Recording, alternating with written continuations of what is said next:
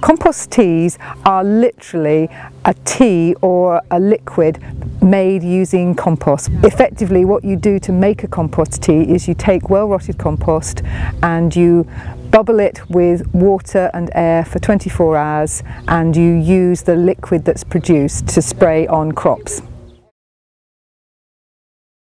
There is, to me, it seems a huge sense and logic in the idea that instead of applying fabricated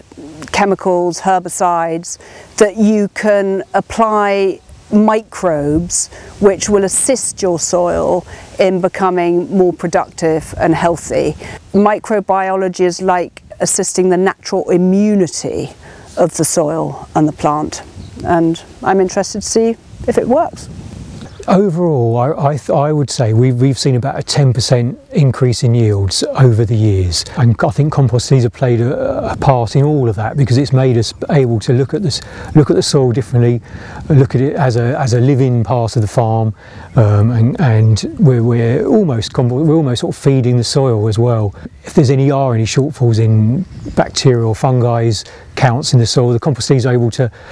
just tweak them and top them up a bit, so anything growing in the soil has got everything going for it.